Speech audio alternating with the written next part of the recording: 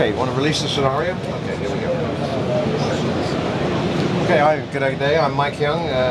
I'm ex-Royal Air Force Harrier pilot from the UK. Now group leader of the test pilots, the CAE in Montreal, in charge of all the military evaluation and testing of the simulators. Here I'm sitting in a demonstrator version of the Aermacchi 346, lead-in fighter trainer. We're under contract to build some simulators for the Italian Air Force through Aermacchi. And here we have, flying over the island of Guam, a rich database, 3D population. Ahead of me there is another Aermacchi 346, which I'm sort of following him as he flies around. He's going to be turning around in a minute and doing an approach back at the main base at Guam. So I'm flying freely, not constrained by what he's doing. He's on a path that I actually recorded back in Montreal.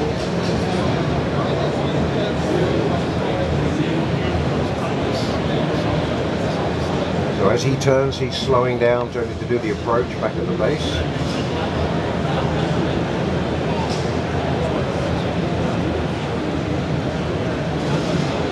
We're showing here at ITSEC our latest medallion visual system, IGs, our new volumetric clouds, which are very effective, and they're moving with the wind, and they have the shadows cast on the ground, which if you can see that they're moving across the ground as well.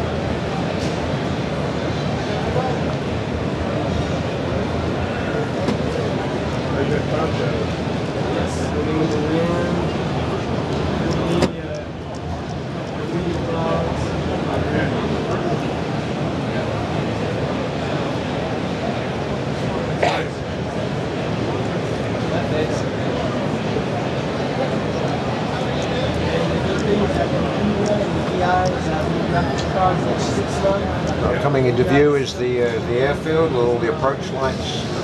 He's setting himself up for a low approach, touch and go. And I'm going to try and close up to him.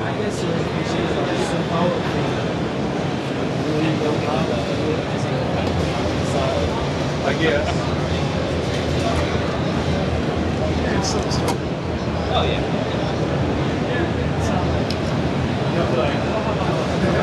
He'll put his gear down in a minute, or in a few seconds hopefully.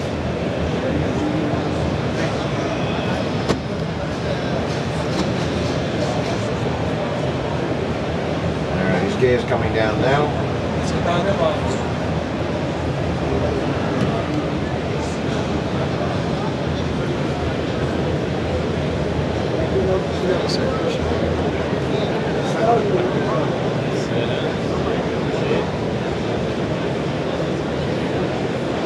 Okay, and he's going to go up and around, and we'll head off across the island at low level.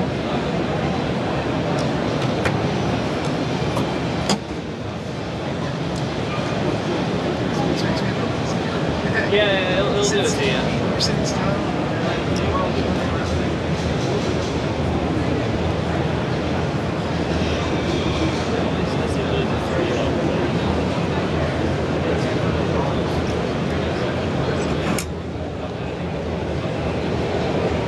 So in the cockpit here, we built this as a demonstrator with Alenia Aermacchi. This is a touch screen, just as a demonstration of what the flight instruments and controls will do. It's all interactive, push button, or touch, as I said, touch screen.